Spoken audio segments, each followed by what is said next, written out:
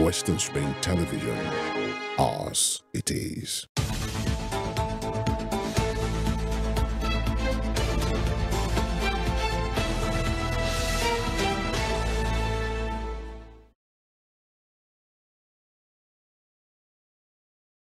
Good morning, Nigeria. Good morning, world. This is Morning Spring on Western Spring Television. Femi Ojo is my name, and we welcome you today for the week starters. This is the first one this week, and of course, this is a very good one. Thank you for staying with us all through last week. We are ready for you. We know you are ready as well, and thank you for making us part of your morning routine, where you are informed and adequately, educated about issues of public importance. And the conversations we have here are quite deep and very frank, and it enhances your decision-making process. All is geared towards having a better and a working nation, a nation that we are all proud of. This nation of ours, good people, great nation, Nigeria. Once again, good morning. Good morning. Good morning. How are you doing, Femi? Very well. Happy New Week to you. Yeah, yes, you. What a perfect day to start a perfect week. It's the 7th day in the month of October, and they say the number 7 signifies perfection. And we know that for this week, it's going to be a productive one for us. Talking about October 7, it is the anniversary of the attack on Israel by Hamas. You know, it happened October 7, 2023. Yeah. And of course, I know it's going to be commemorated, or it's going to be marked in Israel, by the way. And also, we should expect probably pockets of protest or demonstrations by Israelis, not just in Israel, but across the world, because remember that a lot of people were killed and many more people were also abducted, and they are still in captivity till now. And this has actually this initiated the conflict between Israel and Gaza, and they are still on it. A lot of, and it has even escalated now. We have Iran, Israel, Israel fighting battles on every front.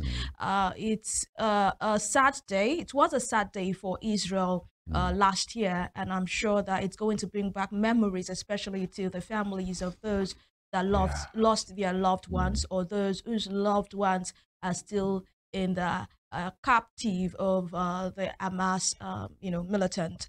My name is Evelyn Ohiolei, welcoming you especially to this beautiful day. And in case today is that day, probably you lost your loved one. It's fine. It's okay. Life goes on. The most you can do is actually to ensure that you live well for those that have gone, so that you can continue to create good memories for them. Very well. Talking about the conflict in the Middle East, one can imagine the trauma faced by the families and loved ones of some persons that have not been declared dead, yet they have refused to be released by the captors. I'm talking about those in captivities a year, 12 months after, these are the situation, and especially those who are not even sure of their status, either they are alive or they are not. And not just Israelis, even at the other side as well. The collateral of this war have been quite immense. Yesterday it was reported that those that have died in this war are more than 41,000, more than 90,000 displaced, and injured, and of course millions displaced. And of course you have women and children, of course, more in that number. This has to tell you that majorly the victims of war are those who are not really on the war front. They are mostly women and children, and we hope and we pray that this conflict can be resolved peacefully. There can be negotiations to bring back peace into the different locations where this war has engulfed.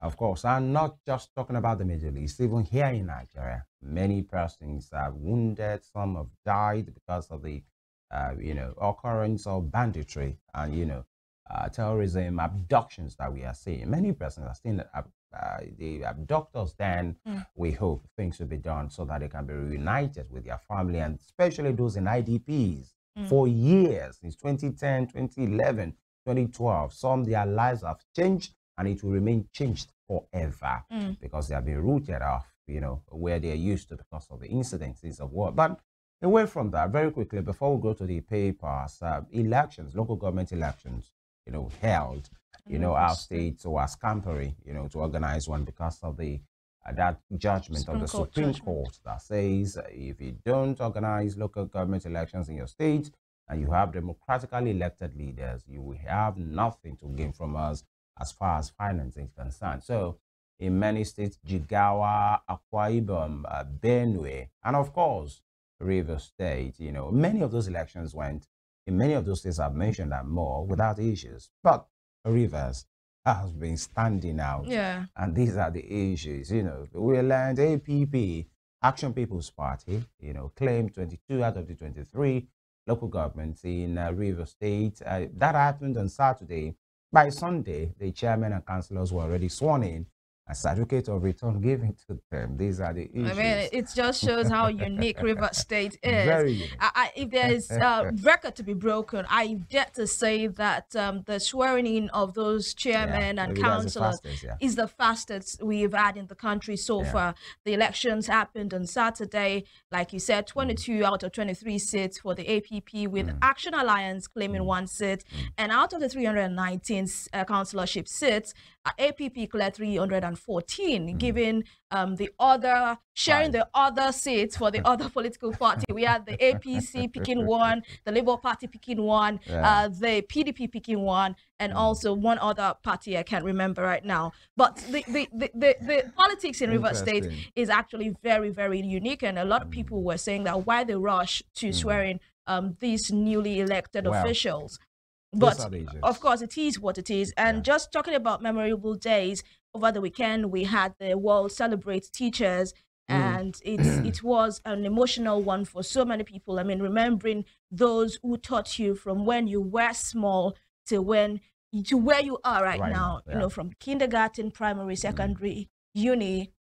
And some people say they have spiritual fathers too, or spiritual teachers. So hope you were able to celebrate your teachers in one way or the other. You could have called them, you could have sent them gifts, you could have, given them a shout out on your own personal page, social media page. You know that they actually create the most individuals in the world today. There is no professor without teachers. There is no medical doctor without teachers. There is no president without teachers. No profession actually without teachers. So they actually make the world, and we hope that they get to be celebrated here on earth. You know what they say, that the teachers' reward is in heaven. Let them start getting in that. So in the spirit of teachers and celebrating them, let's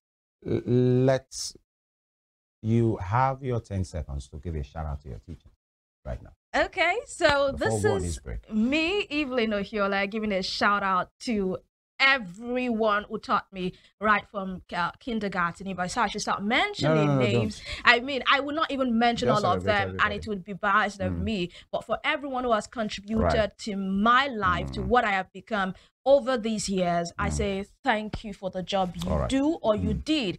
So many of them may be retired right now. So thank you for the work or the job that you did or you are still doing. You are really the real MVP. Thank you, and God bless you. That's right. And let me use the opportunity to celebrate every of my teachers as well. So the first teachers, which are our parents, your mother, your first teacher, and then your father and your parents, everybody. But those ones who taught us in the 4 walls of the classroom. I can remember my primary 1 teacher, Mrs. Yusuf. I'm not sure I can remember, I will recognize her right now, but wherever she is, and all of those ones, you guys are the real VP, and whatever we can do to honor their legacies to turn out well in life. I'm sure that's when those teachers will be happy that yes. And those ones that are still doing it now, even when the pay is not that good, you are doing well. Thank you very much. We'll go on this quick break. And when we return, we have the papers ready. It's going to be a bumper one this morning on Morning Spring on Western Spring Television. Stay with us.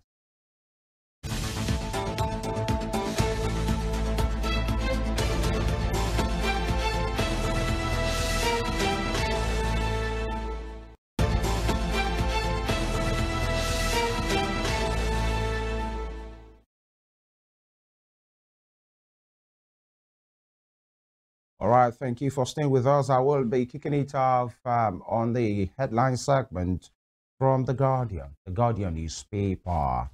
And it says concerns over Naira's fair value after CBN's $2 billion lifeline. Get that again from the front page of The Guardian. Concerns over Naira's fair value after CBN's $2 billion lifeline. And you have these right there. NNPCL withholds $11.3 billion, remits only $2.3 billion to Federation amid PIA flaws. You know, how come? Because these particular rider is in court. Who has said it? Who is saying what?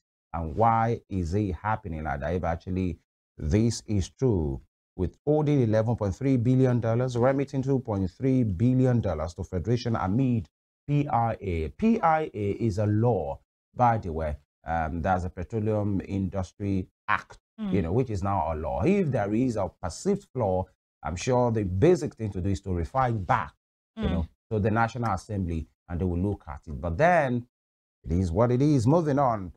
Fubara swears in chairman. APC upsets Benue. PDP shines in Akwa Ibom. Interesting one there. I like the choice of words there. I think APC as well, you know, cleared all the chairmanship positions, you know, in Benue State, which used to be a PDP state, by the way. But since Reverend Father Ersin Talia came into the state as a governor, everything has changed right now. Moving on. And here we have some pictures there at some event. Program officer at Lagos Food Bank, Justina George, and country manager and area business head for West Africa, MasterCard for Lashade Lawal, you know, at an event. Below it as well is another picture of Sector Councillor of Food and Agriculture, Danish Consulate, and many other individuals there. But away from that, Nigeria's cargo clearance cost 179% above neighbors, says report. Take that again. Nigeria's cargo clearance cost 179% above neighbors, says report. And these are the issues. Neighbors, not in Europe, you know, and neighbors, you know, we cost to clear goods, to clear cargoes in Nigeria cost 179% more than what it would cost, you know, businessmen and women in neighboring countries. And this speaks more about the ease of doing business, actually, because some would rather berth their cargoes at neighboring countries and then bring it in, you know, but then even if they're bringing it in, they still have to pay at the borders. But what does this say? Because if it costs 179% more to clear your cargoes in Nigeria as compared to other West African nations, when the good is finally cleared and is distributed all in a wholesome manner, in retail manner, by the time it gets to the final consumers, they will be the one to pay for these. And so that's why we are seeing some of these things that we are seeing right now, and it's not really good. I wonder why that is the case. In fact, there was a time that some airlines were complaining that for you to have your aircraft in Nigeria, it costs way, way more for them to park, if I may use that word, in Nigeria. It costs way, way more. So they rather go and, you know, land in Ghana, in Togo, you know. And so some Nigerians will now have to go to Togo to go and, you know, board those aircraft at a cheaper rate, because if they come to Nigeria, they will pay more. These are the issues for the giant of Africa.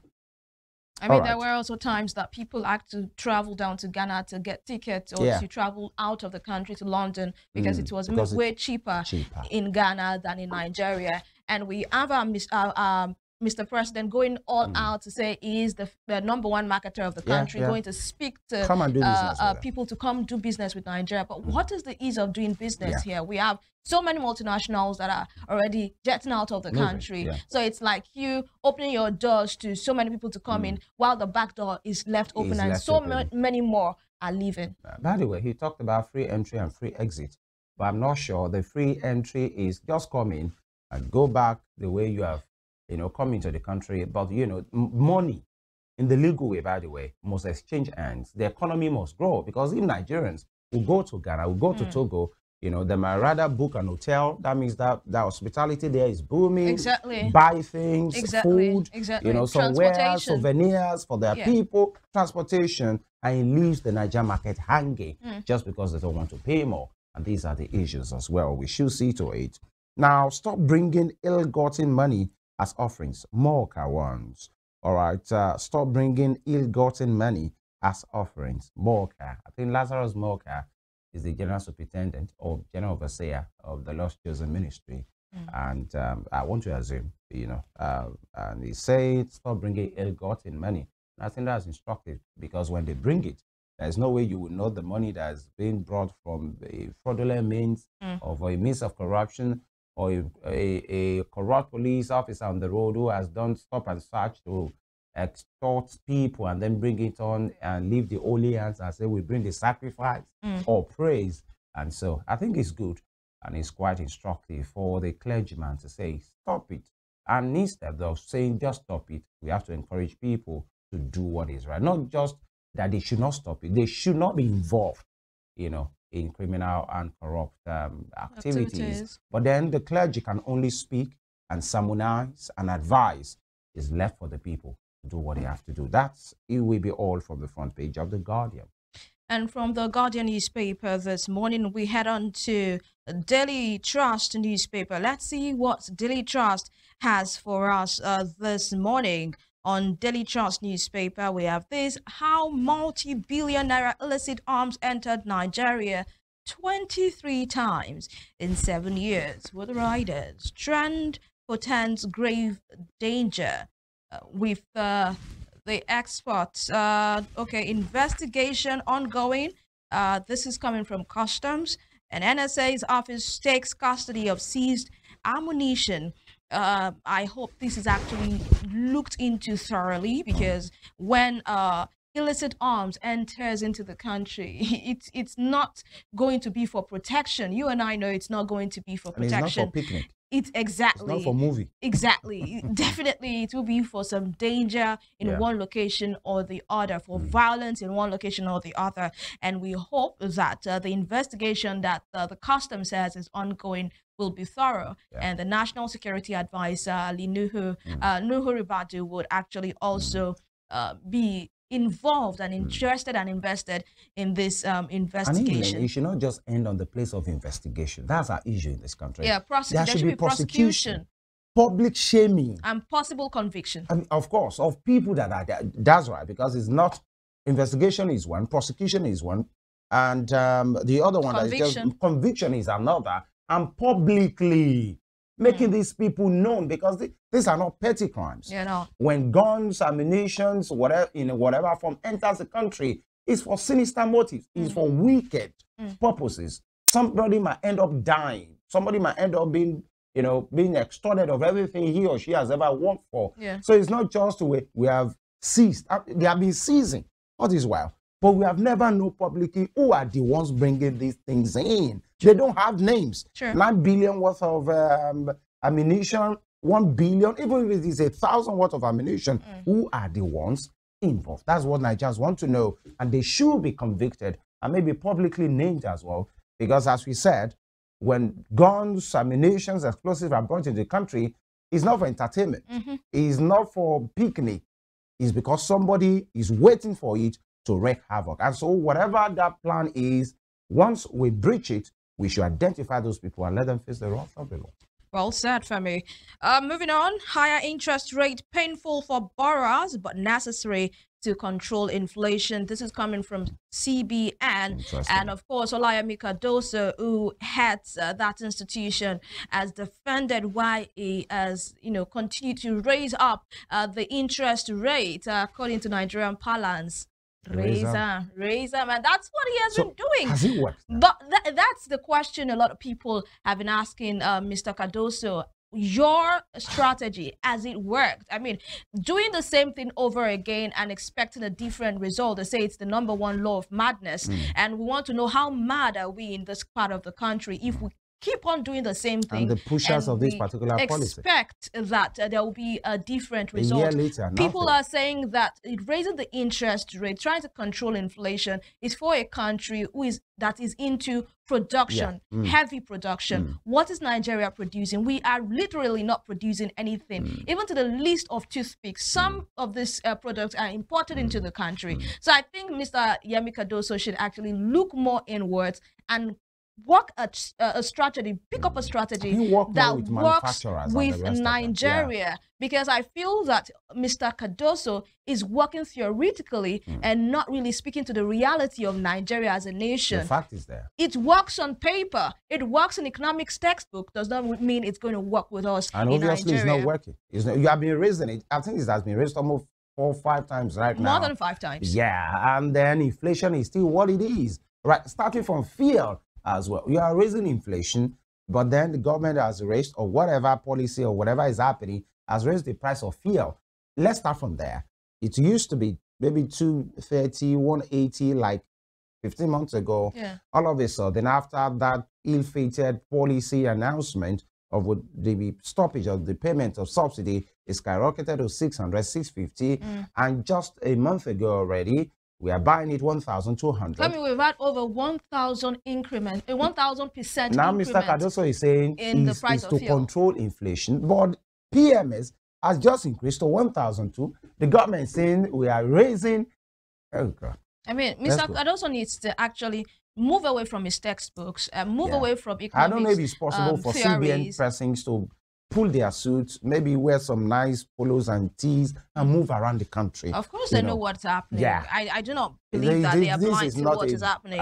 But of course, we still keep our fingers crossed as to what will happen with the latest increase in interest rate. If it's going to do some magic, Nigerians are really expecting something. We hope that it's going to do some magic. Away from that, gunmen abduct school principal, 8 others in Kaduna. This is a star story, especially coming in this moment that we are celebrating teachers. We're celebrating what they have, what they have done for society, and to think that a school principal and 8 others were abducted in Kaduna, it's a sad one. We talked about the fact that when arms come into the country, they are not for picnic, they are not for holidaying, they are to wreak havoc, and this is one of those issues. And we hope that the Kaduna state government can swing into action and bring back these people, not just making empty promises, but ensuring to get to work and bring those people back to their families. Abuja Kaduna Kano Highway, FD threatens to revoke Beggar's contract over price dispute. All right, to get more details of that, head on to page 5 on Daily Trust to read more details. We do not know what the price dispute is all about, but you can read more. Away from Nigeria, war on Gaza, 1 year of killings, hunger, displacement. I said it earlier on that October 7, of course, we had that sad incident where those people who were going about celebrating, it was a celebratory event, by the way, and some people were killed, maimed, butchered, women were raped, and some were abducted and taken into the captors' den, and that initiated a conflict that is 1 year today. But whatever it is, we hope, and I keep on saying this, when I say this, Femi giggles, but I keep on saying this, that we hope that this can be resolved peacefully. We know that Israel may not want to back down until Hamas and the others surrenders, but when it comes to who takes the brunt of it all, it is the people like you and I, and we have to continue to speak up for them. Right. That will be all from Daily Trust. Quickly, let's see what the Punch has for us. The Punch newspaper. Rivers crisis, and ideas as expected. Wike camp heads for court as Fubara swears in local government chairman. Rivers crisis. Wike camp heads for court as Fubara swears in local government chairman with rider. APC, PDP factions vow legal battle as Governor Atiku, others counsel local government chiefs on residents' welfare. Interesting one here. And just below that, you have the Minister of Budget. There is a picture that has them. Minister of Budget and National Planning, Atiku Bagudu, Governor Abakabir Yusuf of Kano State, Secretary to the Government of the Federation, George Akume, and Minister of State for Education, Tanko Sununu, during the presentation of an outstanding performance in education reform to Governor as part of the activities marking the 2024 World Teachers Day at the Eagle Square in Abuja. I take that the honor again, the presentation of an outstanding performance in education reform to Governor Yusuf. The facts and the statistics are there. And of course, you have here in this place, in fact, 3 of them, another angle, they are, you know, 2 of them are former governors. Atiku Bagudu was the governor of Kebbi State, who is now a minister. Kabir Yusuf, Abagida is the governor of Kano State of the NNPP. And of course, George Akume was a former governor of Benue State. We thank Sununu by the side and celebrating the World Teachers Day. Okay, I want to believe maybe it's just an angle because I can't see any of the teachers. The real MVP is being celebrated here. So, you know, picture, man, I'll do justice to it. Moving on, I trafficked drug to pay my MSc fees. Canadian suspect. What a desperate measure. I trafficked drug to pay my MSc fees. Canadian suspect. I didn't know. Maybe the Canadian suspect was dealing in Canadian law. Who knows? But then moving on. Abba Moro tackles Alia as APC sweeps Benue local government seats.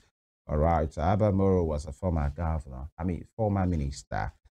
Moving on, 50 CNG stations servicing 200 million Nigerians. NMDPRA, we have it, and you have it right there.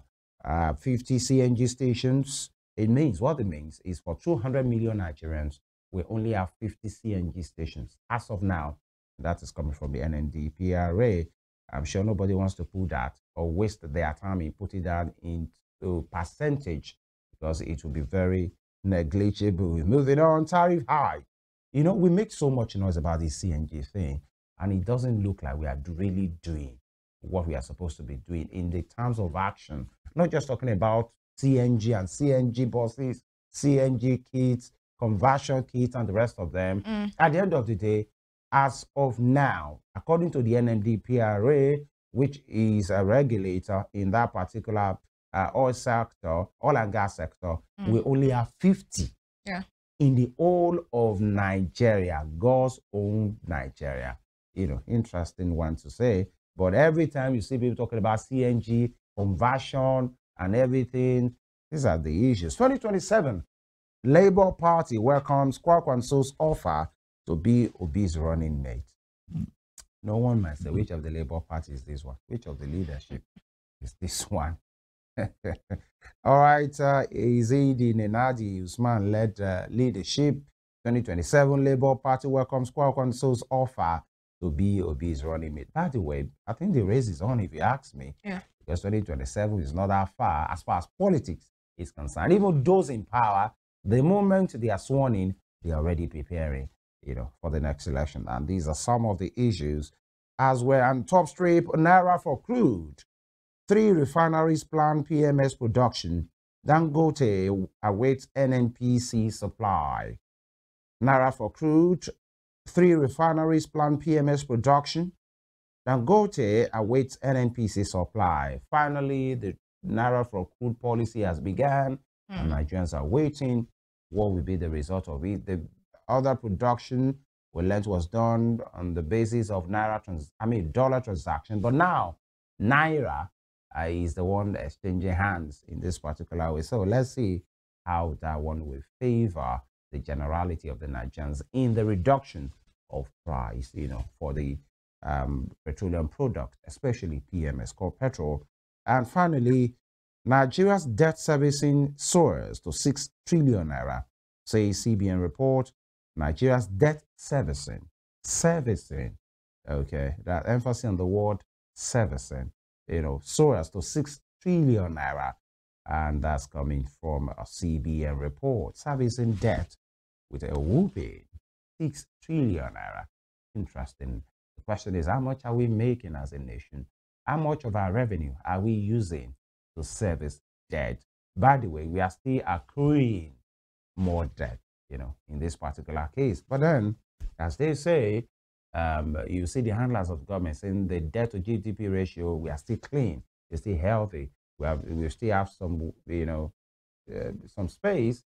We have not reached the threshold yet, but then we don't have to say because we have not reached this threshold and generations yet unborn will be indebted even before they are born. These are some of the issues. But then that will be all from the papers today. We'll take this quick break. And when we return, we'll speak about issues, pressing one, elections, local government elections as held in many states, including River State. We will, be looking into it, how it all went down, the process of that election that has produced the 22 local government chairmen, of the APP and one of the other party as well, and what is happening, especially coming from that state, Rivers. It's the Morning Spring. Stay with us. We'll be right back.